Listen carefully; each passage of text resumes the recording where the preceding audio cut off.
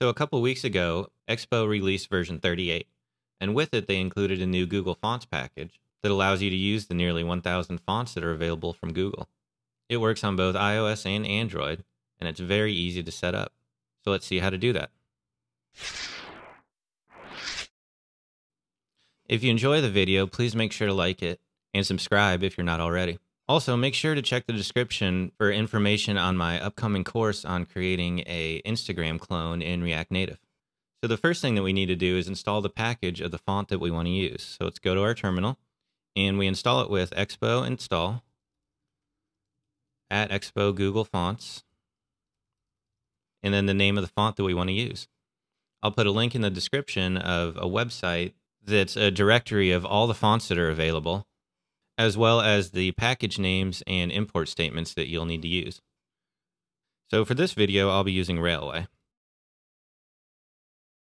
Okay, now that's installed. Now let's import all the variations of the font that we want to use.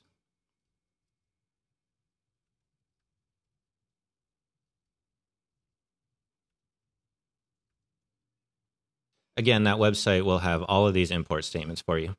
Now also in all of the font packages, the use fonts hook is included, so we need to import that also. While we're here, let's also import the app loading component. Now we need to get our fonts loaded into the app. And to do that, we use the use fonts hook. The hook will return a Boolean if the fonts were loaded correctly, and also an error if they weren't. So now that we've loaded the font, we want to make sure that it's fully loaded before we try to render it. So we'll check to see if it's not loaded and return the app loading component if so.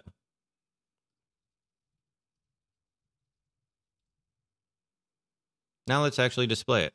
We'll duplicate this text and we'll give it a font family. The font family corresponds to how you loaded it up here. And you can see that it's working. Now let's add another one.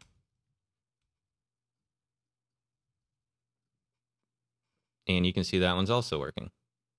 You probably don't want to be typing out these long names, so instead we can do it like this. We'll call this one extra bold. And reload the project. And now you can see that this one corresponds to this one.